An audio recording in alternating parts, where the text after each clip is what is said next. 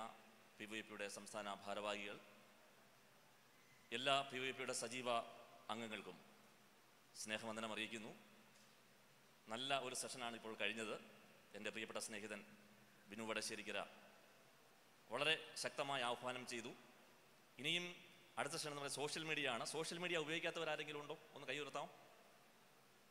ഏതെങ്കിലും ഒരു social media ഉപയോഗിക്കാത്തവർ ആരുമില്ല. അതുകൊണ്ട് എല്ലാവരും ഈ സെഷനിൽ ആദ്യോട് അന്തം ഇരിക്കണം. നിങ്ങളെൻ്റെ കൂടെ വരണം. ദുബായിക്ക് വരണമെന്നല്ല പറഞ്ഞത്, എന്നോടൊപ്പം നിങ്ങൾ വരിക.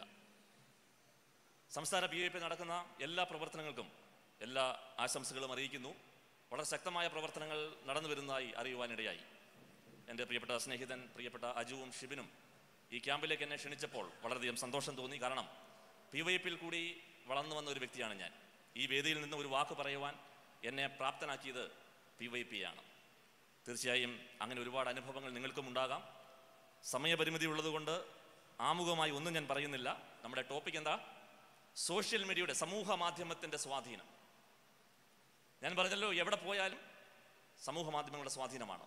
മാധ്യമപ്രവർത്തകരായ എൻ്റെ അടുത്ത സ്നേഹിതർ ടോണി ഡി ചൗകാരൻ, സജി മത്തായി ഗാദേട്ടൊക്കെ ഈ സെമിനാറിൽ പങ്കെടുക്കുന്നു. അവരോടും വന്ദനം പറയുന്നു. ഈ അടുത്ത സമയത്ത് ഒരു ആക്സിഡൻ്റ് ഉണ്ടായി. ഒരാൾ അബോധാവസ്ഥയിലായി, പെട്ടെന്ന് ഹോസ്പിറ്റലിൽ കൊണ്ടുവന്നു. കുറച്ച് കഴിഞ്ഞപ്പം ബോധം വന്നു.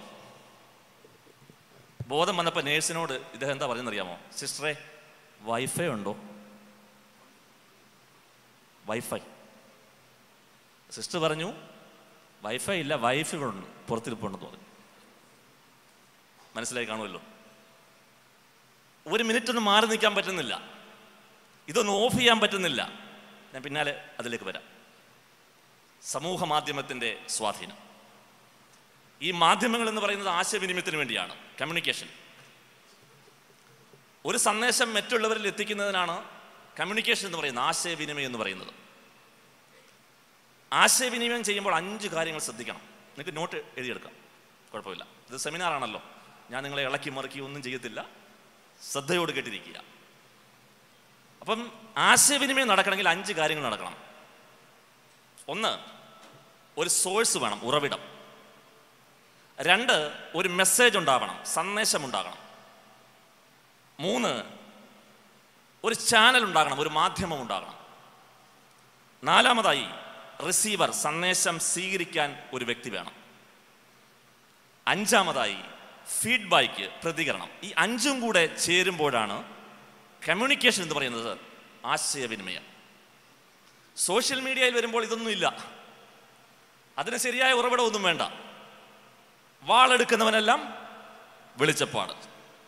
എന്തും ഏതും എവിടെയും എപ്പോഴും പറയാനുള്ള ഒരു വേദിയായി സോഷ്യൽ മീഡിയ മാറി. എന്തായി സോഷ്യൽ മീഡിയ?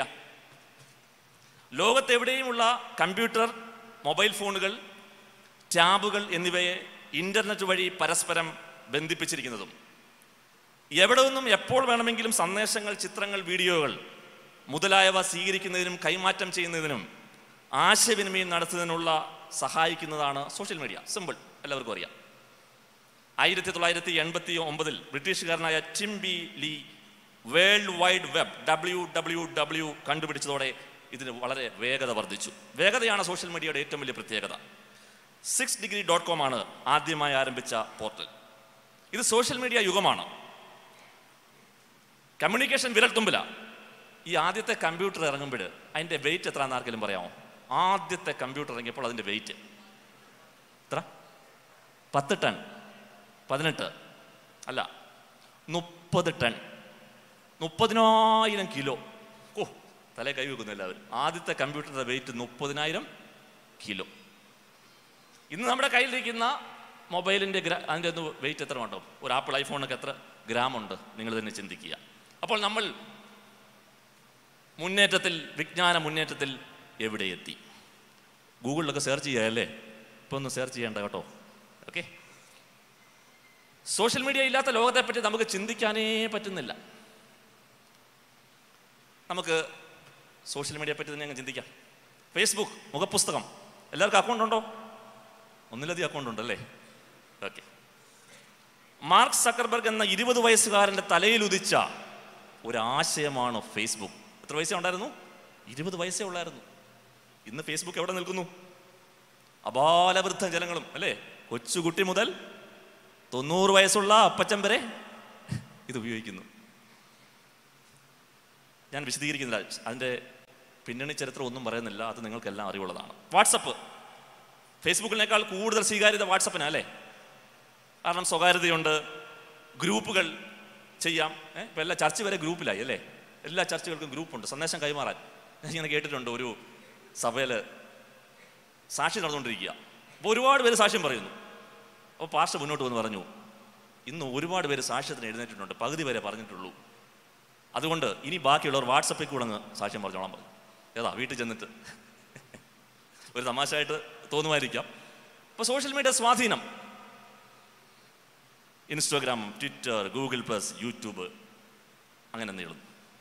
അപ്പം നന്മയും തിന്മയും ഒരുപോലെ കളിയാടുന്ന സുന്ദര സുരഭില അപ്രഖ്യാപിത ഭൂഖണ്ഡമാണ് സോഷ്യൽ മീഡിയ. ഇനി നമുക്ക് ഈ സോഷ്യൽ മീഡിയയുടെ ഗുണങ്ങൾ നോക്കാം. എപ്പോഴും അതാണല്ലോ നമുക്ക് ആദ്യം പറയേണ്ടത് അല്ലേ? എന്താണ് ഇതിൻ്റെ അഡ്വാൻറ്റേജസ്? ഈ നവമാധ്യമങ്ങൾ എല്ലാം തെറ്റാണെന്ന് പറയുന്നവരുണ്ട്, അതിനോട് ഞാൻ യോജിക്കുന്നില്ല. ടെലിവിഷൻ ഇന്ത്യയിൽ വന്നപ്പോൾ എന്തൊരു പ്രശ്നമായിരുന്നു. നെഹ്റു പറഞ്ഞു ടെലിവിഷൻ വേണ്ട. പക്ഷേ ഇന്ദിരാഗാന്ധിയും വളരെ ശക്തമായ പിന്തുണ റേഡിയോയ്ക്കും ടെലിവിഷനും നൽകി. തൻ്റെ രാഷ്ട്രീയ പ്രവർത്തനത്തിന് വരെ ഇന്ദിരാഗാന്ധി റേഡിയോയും ടെലിവിഷനും യൂസ് ചെയ്തു. All India radio, all India Indira radio എന്നാണ് ഒരു കാലത്ത് പറഞ്ഞിരുന്നത്. ദൂരദർശനെ രാജീവ് ദർശൻ എന്ന് വിളിച്ചിരുന്നൊരു കാലമുണ്ട്. കാരണം ഇവർ നന്നായി അത് യൂസ് ചെയ്തു, നവമാധ്യമങ്ങളെ ഗുണകരമായി ഉപയോഗിച്ചു. ടെലിവിഷൻ വിഡ്ഢിപ്പെട്ടി എന്ന് പറഞ്ഞിരുന്നവർ നമ്മുടെ ഇടയിലുമുണ്ട്. പക്ഷേ ഇന്ന് ടെലിവിഷൻ്റെ പ്രാധാന്യം എന്താ? നമ്മൾ എത്താത്ത മേഖലകളിൽ ടെലിവിഷൻ എത്തിക്കഴിഞ്ഞു. Power vision T വിയെയും harvest T വിയെയും ഞാൻ അഭിനന്ദിക്കുന്നു.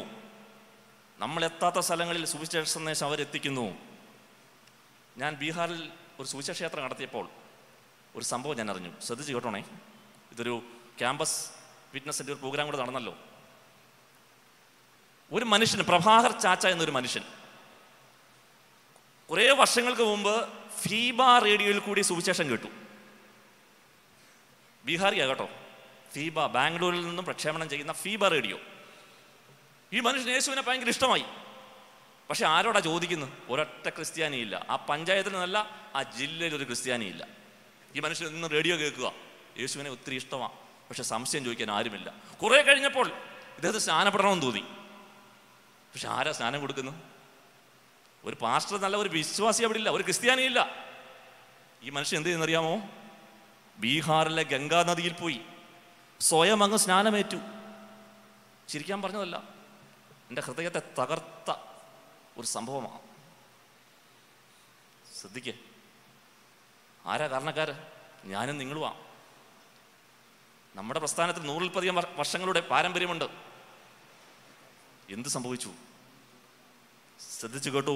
30 വർഷം കഴിഞ്ഞപ്പോൾ തൃശ്ശൂരിൽ നിന്നും ഒരു മിഷണറി ബീഹാറിലെത്തി. വന്നപാടെ പ്രഭാകർ ചാച്ച ഓടിയെത്തി ഈ മനുഷ്യനെ കണ്ടു. ഓ, സന്തോഷം. കുറെ ദിവസങ്ങൾ തിരുവചനം പഠിപ്പിച്ചു. അദ്ദേഹം ഗംഗാനദിയിൽ പോയി പിതാവിൻ്റെയും പുത്രൻ്റെയും പരിശുദ്ധമായ നാമത്തിൽ സ്നാനമേറ്റു. ഞാൻ തമാശ പറഞ്ഞതല്ല, ഒരു ദൗത്യം കൂടെ നമുക്കുണ്ട്. അതിനിടയിൽ ഞാൻ പറയുകയാണ്, ഒരു റേഡിയോ സന്ദേശം നൽകിയ സ്വാധീനം. ഇതൊരു വിജ്ഞാന ഉപാധി അല്ലേ?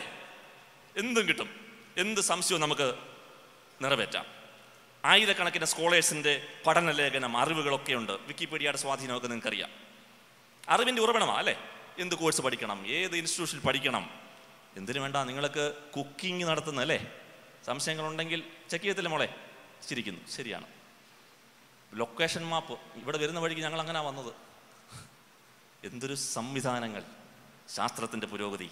ബന്ധങ്ങൾ നിലനിർത്താം, ഗുഡ് ഫോർ നെറ്റ്വർക്കിംഗ്.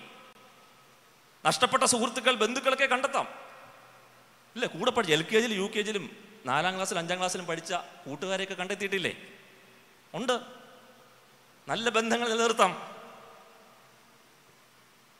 ഇപ്പം വിദേശ രാജ്യങ്ങളിലൊക്കെ, ഞാൻ റാന്നിക്കാരനാണ്, ഞങ്ങളുടെ നാടിൻ്റെ തന്നെ ഒരു അസോസിയേഷൻ ഉണ്ട്. വാട്സപ്പിൽ കൂടെ കണ്ടെത്തിയതാ. ഇപ്പം വന്ന് പഞ്ചായത്ത് തോറും അസോസിയേഷനായി. ആധുനിക മാധ്യമങ്ങളുടെ സ്വാധീനം. പക്ഷേ ഈ ഗ്രൂപ്പ് കമ്മ്യൂണിക്കേഷൻ ആദ്യമായിട്ട് നടത്തിയത് യേശുവാണ്. അപ്പോൾ ചോദിക്കുക അല്ലേ, വാട്സപ്പ് ഒന്നും ഉണ്ടായിരുന്നു ഒന്നല്ലേ? യേശു 12 ശിഷ്യന്മാരെ കൂട്ടി ഒരു ഗ്രൂപ്പ് അങ്ങ് രൂപീകരിച്ചു. മുറിക്കകത്ത് അടച്ചുപൂട്ടിയിരിക്കുകയല്ലായിരുന്നു. മരച്ചുവട്ടിലും മലമുകളിലും താഴ്വരകളിലും ഒക്കെ പോയി അവർക്ക് ക്ലാസ്സുകൾ എടുത്തു. സന്ദേശത്തിൻ്റെ പ്രസക്തി, ഒരു വ്യക്തിത്വത്തെ തിരിച്ചറിയാം സമൂഹ മാധ്യമങ്ങളിലൂടെ. സോഷ്യൽ മീഡിയ എങ്ങനെ ഉപയോഗിക്കുന്നു നോക്കി ആളിൻ്റെ പേഴ്സണാലിറ്റി തിരിച്ചറിയാം. കല്യാണാലോചനയൊക്കെ വരും കേട്ടോ. ആദ്യം ചെയ്യുന്ന പരിപാടി എന്ന് പറയുന്നത് ഫേസ്ബുക്കിൽ ആളിൻ്റെ അക്കൗണ്ട് നോക്കും. ബിജു എന്ന ആളിന് വിവാഹാലോചന വന്നു, നേരെ ബിജുവിൻ്റെ അക്കൗണ്ട് നോക്കുക. ഇവൻ കമ്മ്യൂണിക്കേറ്റ് ചെയ്യുന്ന ആരോടാണ്, ഇവൻ എന്താ പോസ്റ്റ് ചെയ്യുന്നത്, ഇതൊക്കെ ഇപ്പോൾ ശ്രദ്ധിക്കുന്നുണ്ട്. ഏറ്റവും പ്രധാനപ്പെട്ടത് സുവിശേഷീകരണത്തിന് ഇത് ഉപയോഗിക്കാം. ഈ തലമുറയിൽ ലോക ജനത മുഴുവൻ സുവിശേഷം കേൾക്കണമെങ്കിൽ സമൂഹ മാധ്യമത്തെ ശരിയായി വിനിയോഗിക്കണം. ആശയവിനിമയത്തിന്റെ ആധികാരികമായ വിശുദ്ധ തിരുവചനം, ആ സന്ദേശം ആധുനിക മാധ്യമങ്ങളുടെ ലോകത്തെ നമ്മൾ അറിയിക്കണം. നല്ല മെസ്സേജ് കൊടുക്കാം, നല്ല ലഘു സന്ദേശങ്ങൾ കൊടുക്കാം, നല്ല ചിന്തകൾ കൈമാറാം, നല്ല പാട്ടുകൾ ഷെയർ ചെയ്യാം. നമുക്ക് എത്താത്ത മേഖലകളിൽ സമൂഹ മാധ്യമങ്ങളെ നമുക്ക് എത്തിക്കാൻ കഴിയും. അനന്ത സാധ്യതകൾ നമ്മൾ യൂസ് ചെയ്യണം. ബൈബിൾ കോളേജ് പോലും ഇപ്പോൾ ഓൺലൈൻ ക്ലാസ്സുകൾ നടത്തുന്നുണ്ട്. നമ്മൾ ബൈബിൾ കോളേജിൽ പോയി സമയമില്ലാത്തവർക്ക് പഠിക്കണമെന്ന് ബുദ്ധിമുട്ടുണ്ടെങ്കിൽ ഓൺലൈൻ ക്ലാസ്സുകൾ അറ്റൻഡ് ചെയ്യാം. മുഖ്യധാരാ മാധ്യമങ്ങളൊക്കെ വിഴുങ്ങിക്കളഞ്ഞ പല വാർത്തകളും സോഷ്യൽ മീഡിയയാണ് രംഗത്തെത്തിച്ചുകൊണ്ടിരിക്കുന്നത്. പല സാമൂഹ്യ മുന്നേറ്റങ്ങൾക്കും അടിസ്ഥാനം സോഷ്യൽ മീഡിയാസാണ്. അറബ് രാഷ്ട്രങ്ങളിൽ ചലനം സൃഷ്ടിച്ച മുല്ലപ്പൂ വിപ്ലവം, ജാസ്മിൻ റവല്യൂഷൻ നിങ്ങൾ കേട്ടിട്ടുണ്ട്. അതൊക്കെ സമൂഹ മാധ്യമത്തിൻ്റെ എഫക്റ്റാണ്. സോഷ്യൽ മീഡിയയുടെ സാധ്യതകൾ അവസാനിക്കുന്നില്ല. അനന്ത സാഗരം പോലെ അതിൻ്റെ സാധ്യതകൾ നീളുകയാണ്. ഇനി ഒത്തിരി പറയാനുണ്ട്. ഗുണമൊന്നും ഞാൻ അവിടെ നിർത്തുകയാണ്. നിങ്ങൾക്കെല്ലാം അറിയാം. എനിക്ക് കൂടുതൽ പറയാനുള്ളതിൻ്റെ ദോഷവശങ്ങളെ പറ്റിയാണ്. അതെന്താ, മനുഷ്യനായതുകൊണ്ട് എല്ലാം നെഗറ്റീവ് പറയുന്നതാണോ എന്ന് നിങ്ങൾ ചിന്തിക്കാം. നിങ്ങളുടെ ശ്രദ്ധയിലേക്ക് നിങ്ങളെ ശ്രദ്ധിക്കുവാൻ വേണ്ടി എന്താണ് ഇതിൻ്റെ അപകടം പതിയിരിക്കുന്നത്, എന്താണ് ചതിക്കുഴികളെന്ന് പറയുവാൻ ഞാൻ ആഗ്രഹിക്കുകയാണ്. ഒന്ന്, ആരോഗ്യ പ്രശ്നം തന്നെയാണ് അല്ലേ. ആരോഗ്യമില്ലെങ്കിൽ പിന്നെ ജീവിക്കാൻ പറ്റത്തില്ലല്ലോ. ഒരു ദിവസം 4 മണിക്കൂറിൽ കൂടുതൽ സോഷ്യൽ മീഡിയ ഉപയോഗിക്കുന്നവർ 36% പേരുണ്ടെന്നാണ് ഒരു സർവേ വെളിപ്പെടുത്തിയത്. എത്ര? 36%.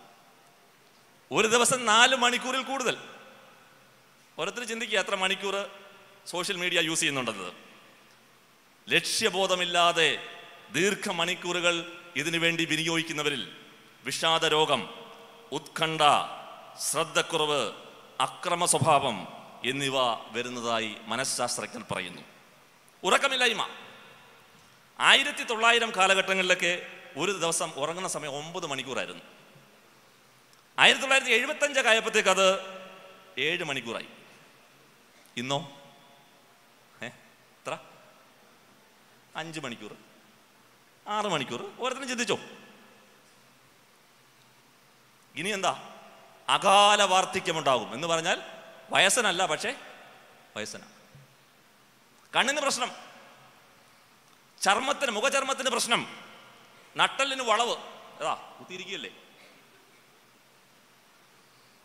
ഹൈപ്പർ ടെൻഷൻ, ഓർമ്മക്കുറവ്, പിന്നെന്താ?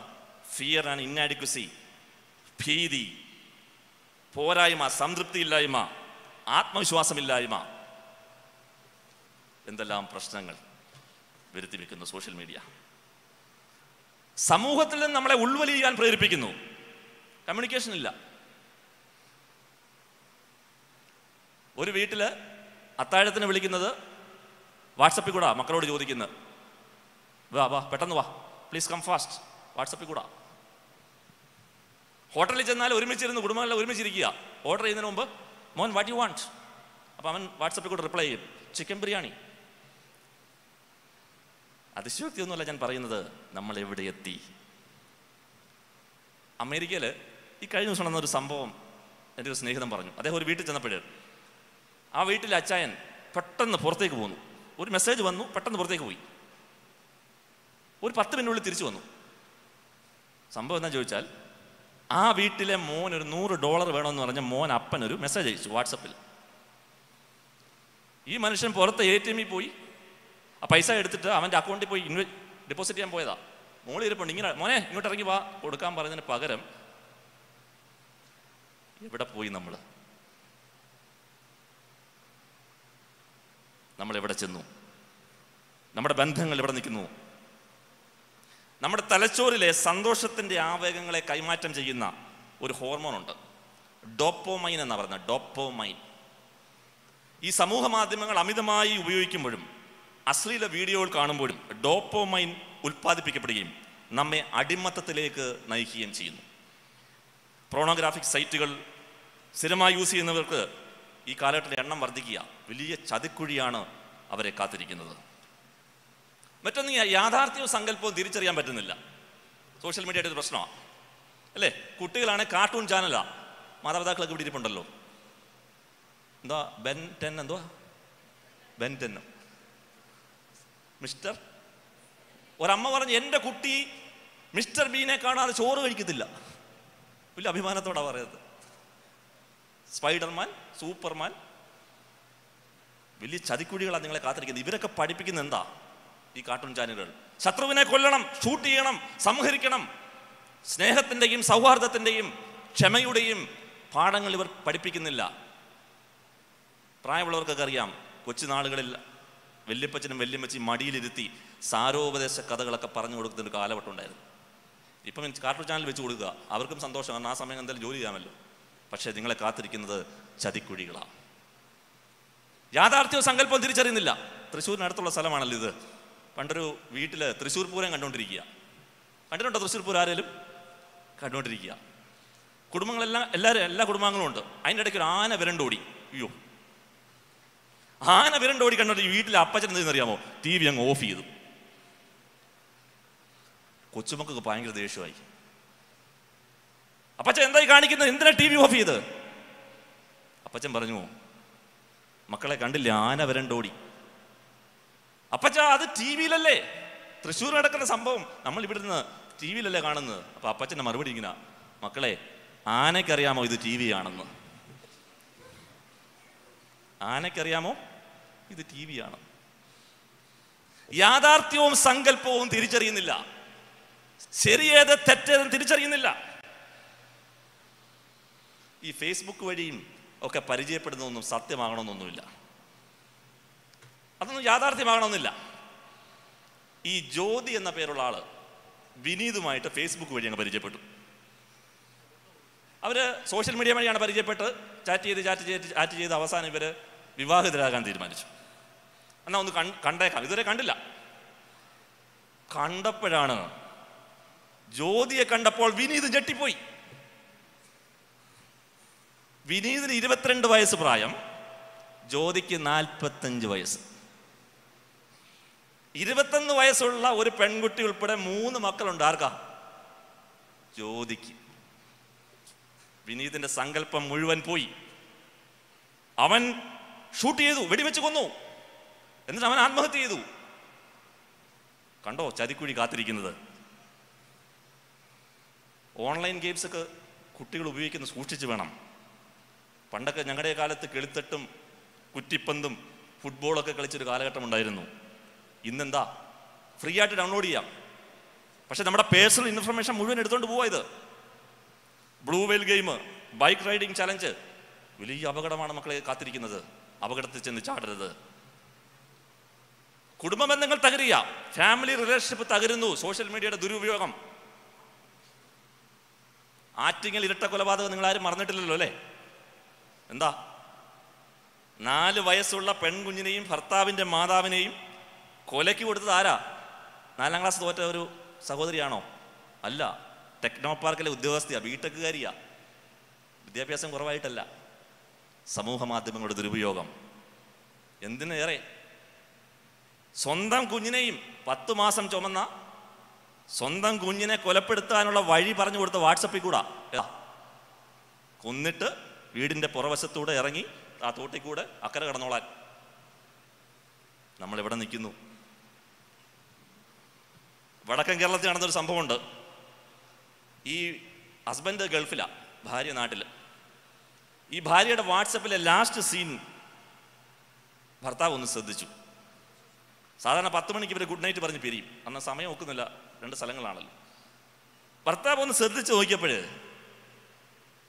അവൾ ഓൺലൈനിൽ നിൽക്കുക. എപ്പോഴും 11 മണി 12 മണി 1 മണി വരെ ഓൺലൈനുണ്ട്. ഗുഡ് നൈറ്റ് പറഞ്ഞ് പോയതാ. എന്താ സംഭവം? ഭർത്താവ് അതിലും വലിയ ബുദ്ധിമാനാണ്. അവൻ എന്ത് ചെയ്യുന്നറിയാമോ? ഭാര്യയ്ക്ക് നല്ലൊരു മൊബൈൽ കൊടുത്തു വിട്ടു. പക്ഷെ ഒരു ചെറിയ പണി കൊടുത്തു. സ്പൈ ആപ്ലിക്കേഷൻ ഇൻസ്റ്റാൾ ചെയ്തു. ഭാര്യയ്ക്ക് വലിയ സന്തോഷം. അച്ചായൻ നല്ലൊരു മൊബൈൽ കൊണ്ടുവന്നു. പക്ഷെ ഭാര്യയുടെ ചാറ്റിങ്ങും ചീറ്റിങ്ങും എല്ലാം തത്സമയം കണ്ടു. വിവാഹമോചന നോട്ടീസ് കൈപ്പറ്റിയപ്പോഴാണ് ഭാര്യ ഇതെല്ലാം അറിയുന്നത്. കണ്ടോ, സോഷ്യൽ മീഡിയ വരുത്തി വെച്ച വിന. സഭ്യമല്ലാത്ത വാക്കുകൾ, അൺപാർലമെന്ററി വാക്കുകൾ. ചിലർക്ക് ഇഷ്ടമാണ് ഈ ദ്വയാർത്ഥ പ്രയോഗങ്ങൾ, ഡബിൾ മീനിങ്. ചിലർ വലിയ ഇഷ്ടമാണ്.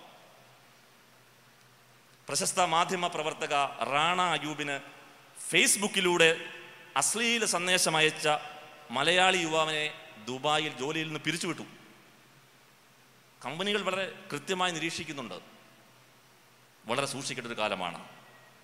സോഷ്യൽ മീഡിയയുടെ അപവാദങ്ങൾ പറയുക, വ്യക്തിഹത്യകൾ, ഞാനതൊന്നും വിശദീകരിക്കുന്നില്ല. നമ്മുടെ ഇടയിലും ഇല്ലാതില്ല എന്ന് മാത്രം പറഞ്ഞ് ഞാൻ ആ ഭാഗം അവസാനിപ്പിക്കുക. ഇപ്പോൾ എല്ലാം ലൈവ് വിശദീകരണമായി. ഒരു വിഷയം ഉണ്ടെങ്കിൽ ഉടനെ അങ്ങ് ലൈവ് വിശദീകരണം. വീടിൻ്റെ റൂമിലിരുന്നിട്ട് അതിനെപ്പറ്റി വിശദീകരിക്കുക.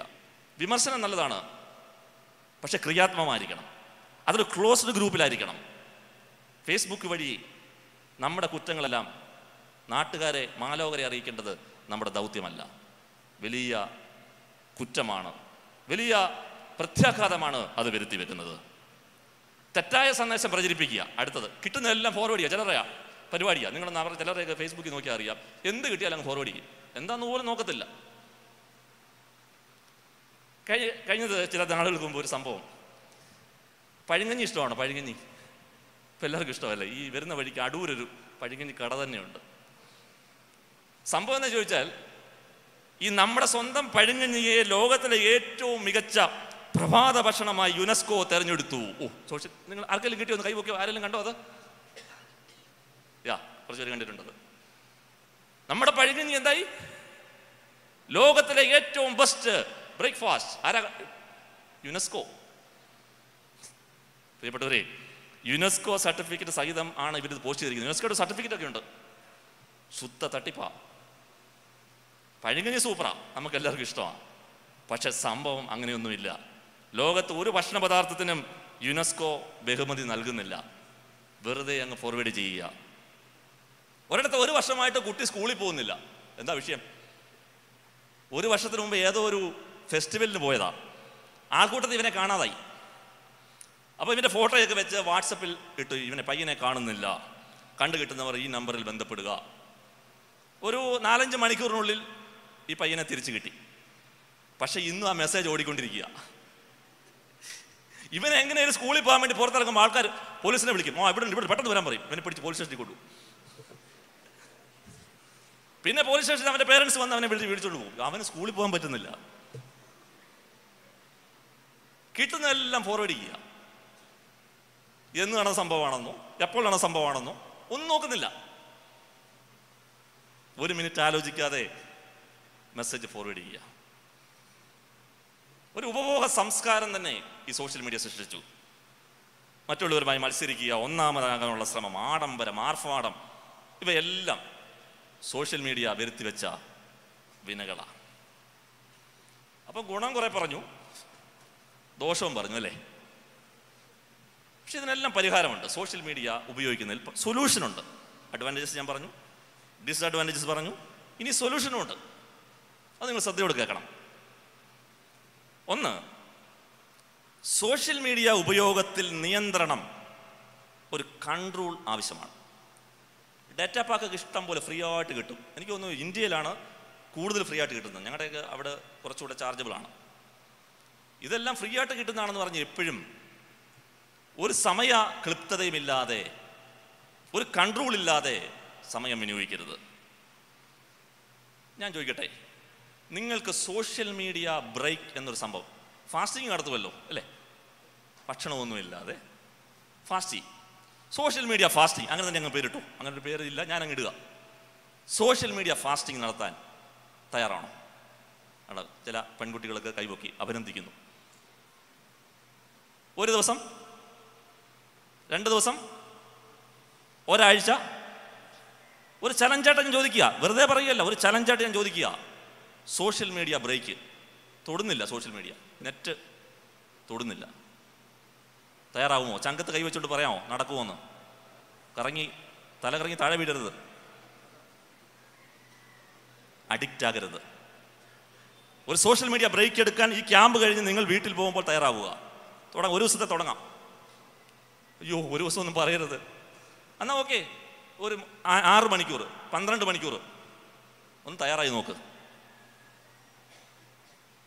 നിങ്ങൾ അഡിക്റ്റായി പോകരുത്. അടുത്തത്, കണ്ണടച്ചുള്ള പോസ്റ്റിങ്ങും ഷെയറിങ്ങും ഒഴിവാക്കണം. ഞാൻ മുമ്പേ പറഞ്ഞു തന്നെയാണ്. ഈ ഞങ്ങളുടെ നാടെന്ന് പറയുന്നത്, ഞാൻ ജോലി ചെയ്യുന്ന സ്ഥലത്ത് നിങ്ങളൊക്കെ കണ്ടതാ, ഒരു പ്രായമുള്ള മനുഷ്യൻ ഒരു ദിവസം കള്ളുമൊക്കെ കുടിച്ചപ്പം പുള്ളിക്ക് തോന്നി ഒരു ലൈവ് അങ്ങ് വിട്ടേക്കാമെന്ന്. എന്തുവാ? ഒരു 55 വയസ്സുള്ള മനുഷ്യനാ. ആർക്കെതിരെയാ? കേരള മുഖ്യമന്ത്രിക്കെതിരെയാ, പിണറായി വിജയനെതിരെ. ഞാൻ വരുന്നുണ്ട് വടിവാളുമായി, കുത്തിക്കൊന്ന് നിന്നെ ഞാൻ പുറത്തടിക്കും. എവിടെയോ വിളിച്ചു പറഞ്ഞ സംഭവമാണ്, പക്ഷെ ഇതങ്ങ് വൈറലായി. ഈ മനുഷ്യൻ സോറി പറഞ്ഞ് രംഗത്തെത്തി, പക്ഷേ കാര്യമില്ലല്ലോ, ഇത് സംഗതി വൈറലായി. നാട്ടിൽ പോകാൻ പറ്റുന്നില്ല. കേരളത്തിൽ ഉള്ള വ്യക്തിയാ. അവസാനം എന്ത് ചെയ്യുന്നു ഈ മനുഷ്യന്? ഡൽഹി വഴി, ദുബായിൽ നിന്ന് ഡൽഹി വഴി കേരളത്തിലെത്താൻ പ്ലാൻ ചെയ്തു. ഡൽഹിയിൽ എയർപോർട്ടിൽ ചെന്നപ്പോൾ പോലീസ് ആളിനെ പിടിച്ചു. കണ്ടോ? ഒരു 2 മിനിറ്റത്തെ ഒരു പരിപാടിയാ, വെറുതെ അങ്ങ് അനാവശ്യമായി പറയുക. സമൂഹത്തെ ബാധിക്കുന്ന, രാജ്യത്തെ ബാധിക്കുന്ന രാഷ്ട്രീയം, മതം, വ്യക്തിപരമായ പോസ്റ്റുകൾ എഴുതുമ്പോഴും ഷെയർ ചെയ്യുമ്പോഴും അതിലെ വിശ്വാസ്യത ഉറപ്പുവരുത്തണം. അടുത്തത്, അപരിചിതരിലേക്ക് ചാറ്റിംഗ് ബോക്സ് തുറക്കാതിരിക്കുക. നിങ്ങൾക്ക് പരിചയമില്ലാത്ത വ്യക്തികളുമായി ചാറ്റ് ചെയ്യാൻ പോകരുത്. എന്തിനാ പോകുന്നത്? ഒരു ഹായ് ആണ് മണിക്കൂറോളം നീളുന്ന ചാറ്റിംഗ് ആയിട്ട് മാറുന്നത്. നിങ്ങൾക്ക് പരിചയമില്ല, എന്തിനു ചാറ്റിങ്ങിന് പോകുന്നു? ചാറ്റ് ചെയ്യുന്ന വ്യക്തി ആരെന്നോ ഏതെന്നോ അറിയില്ല, പക്ഷെ നിമിഷങ്ങൾക്കുള്ളിൽ ആത്മബന്ധം സ്ഥാപിക്കുക. പക്ഷേ വലിയ ചതിക്കുഴിയിലേക്കാണ് നിങ്ങളെ കൊണ്ടെത്തിക്കുന്നത്, മറക്കരുത്. മറ്റൊന്ന് എനിക്ക് പറയാനുള്ളത്, എല്ലാവരും കാണണോ? ശ്രദ്ധിക്കണം. എല്ലാവരും കാണണോ? വേണ്ട. സ്വകാര്യതയുണ്ടല്ലേ? നിങ്ങളുടെ മനസ്സിൽ വരുന്ന ചിന്തകളും അല്ലെങ്കിൽ ഫോട്ടോയൊക്കെ എടുത്ത് ചുമ്മാതെ എടുത്തിട്ട് കാര്യമൊന്നുമില്ല. ഈ കുറേ നാൾക്ക് മുമ്പ് ഒരു പെൺകുട്ടി ഏതോ ഒരു ഷോപ്പിംഗ് സെൻറ്ററിൽ കയറിയതാ. അവൾ ഫേസ്ബുക്കിൽ അപ്ഡേറ്റ് ചെയ്തു അല്ലേ, ചെക്ക് ഇൻ അപ്ഡേഷൻ ഉണ്ടല്ലോ, അവൾ ഇട്ടു ഞാൻ ഇന്ന ഷോപ്പിംഗ് സെൻറ്ററിലാണ്. അവളെ ഇങ്ങനെ ഫോളോ ചെയ്തുകൊണ്ടിരുന്ന ഒരു ചെറുക്കൻ ഇത് കണ്ടു. എവിടാന്ന് ഇവള് കൃത്യമായിട്ട് മനസ്സിലാക്കി.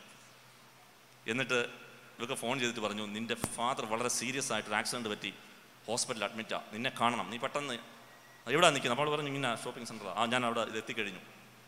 പിന്നീടുള്ള കാര്യങ്ങളൊന്നും ഞാൻ പറയുന്നില്ല. അവൾ വലിയ വഞ്ചനയിലേക്ക് മാറ്റപ്പെട്ടു. എന്തിന് നമ്മുടെ പേഴ്സണൽ ഡീറ്റെയിൽസ് സോഷ്യൽ മീഡിയ കൂടി അനാവശ്യമായി അപ്ലോഡ് ചെയ്യുന്നു? ഒരു പ്രൈവസി സെറ്റിങ്സ് നമുക്ക് ആവശ്യമാണ്. കുടുംബ ബന്ധങ്ങളിൽ വിശ്വസ്തത പുലർത്തുക. ജീവിത പങ്കാളിയുടെ ഫോണിൻ്റെ ലോക്കും സോഷ്യൽ മീഡിയയുടെ പാസ്വേഡും നമ്മൾ അറിഞ്ഞിരിക്കണം. ഇന്ന് പോയി അടിയൊന്നും ഉണ്ടാക്കല്ല കേട്ടോ, അറിഞ്ഞിരിക്കണം. അത്ര തുറന്ന പുസ്തകമാണ് നമ്മൾ, തുറന്ന മനസ്സാകണം. ഭാര്യയുടെ പാസ്വേഡ്, സോഷ്യൽ മീഡിയ പാസ്വേഡ് അറിഞ്ഞിരിക്കണം. ഭർത്താവിൻ്റെ തിരിച്ചും അറിഞ്ഞിരിക്കണം. എന്തിനാ മറച്ചു വെക്കുന്നത്?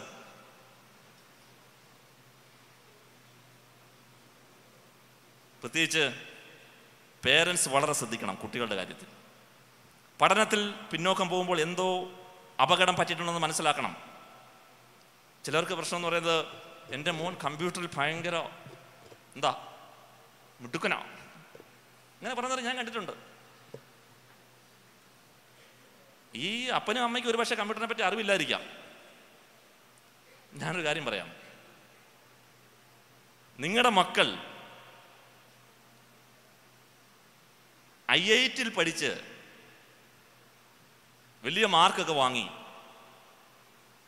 ഒടുവിൽ ഈ ലോകത്തിന് പിന്നാലെ യാത്ര ചെയ്ത് നരകത്തിൽ പോകുന്നതിനേക്കാളും നല്ലതാണ് ITയിൽ പഠിച്ച് നല്ലതായിട്ട് ജീവിച്ച സ്വർഗത്തിൽ പോകുന്നത്. അത് മനസ്സിലായോ? ഞാൻ പറഞ്ഞിട്ട് പേരൻസ് ഇപ്പം പ്രശ്നം. അവർക്ക് IT വരെ പഠിക്കാൻ പറ്റിയുള്ളൂ. അവർ പറയുന്ന അവരുടെ മക്കൾ IIT പഠിക്കണം. ബുദ്ധിയുണ്ടെങ്കിൽ പഠിച്ചോട്ട് കേട്ടോ, ഒരു കുഴപ്പമില്ല. അതിനുള്ള കാലിബർ ഉണ്ടെങ്കിൽ പഠിച്ചു, കുഴപ്പമൊന്നുമില്ല. പക്ഷേ പേരൻസിൻ്റെ ഇഷ്ടങ്ങളും അവരുടെ ആഗ്രഹങ്ങളും മക്കളുടെ മേൽ അടിച്ചേൽപ്പിക്കരുത്. പേരൻസ് ഇവിടെ ഇരിക്കുന്നതുകൊണ്ട് ഞാൻ സൂചിപ്പിച്ചെന്ന് മാത്രം. കുടുംബ ബന്ധങ്ങളിൽ വിശ്വസ്തത പുലർത്തുക. പ്രധാനപ്പെട്ട ഒരു കാര്യം മാധ്യമ വിദ്യാഭ്യാസമാണ്. എന്താ മാധ്യമ വിദ്യാഭ്യാസം? എല്ലാവർക്കും പറയാം, ചെയ്യരുത്, നോക്കരുത്, കാണരുത്, കേൾക്കരുത്, അല്ലേ? അച്ചായന്മാരൊക്കെ പറയുന്ന സ്ഥിരം കൊട്ടേഷൻസ് ആണല്ലോ. ചെയ്യരുത്, നോക്കരുത്, കാണരുത്, തുടരുത്. ഈ കാർക്കശ്യ ശൈലിയൊക്കെ വെടിഞ്ഞ് എന്ത് ചെയ്യണം, എന്ത് കാണണം എന്ന് സമൂഹത്തെ ബോധ്യപ്പെടുത്തുന്നതാണ് മാധ്യമ വിദ്യാഭ്യാസം. ഈ സഭകളിലൊക്കെ കമ്മ്യൂണിക്കേഷൻ ഡിപ്പാർട്ട്മെന്റ് തുടങ്ങണം. PYPA ഭാരവാഹികളോട് ഞാൻ പറയുകയാണ്, എന്തുകൊണ്ട് നമ്മുടെ PYPയുടെ കമ്മ്യൂണിക്കേഷൻ ഡിപ്പാർട്ട്മെന്റ് തന്നെ ഉണ്ടായിക്കൂടാ?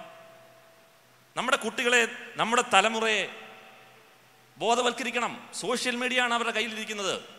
എന്താണ് കാണേണ്ടത്, എന്താണ് ചെയ്യേണ്ടത്, എന്താണ് കേൾക്കേണ്ടത്, ശരിയായ ദിശാബോധം നമ്മുടെ തലമുറയ്ക്ക് നൽകണം. അല്ലെങ്കിൽ വലിയ അപകടമാണ് നമ്മളെ കാത്തിരിക്കുന്നത്.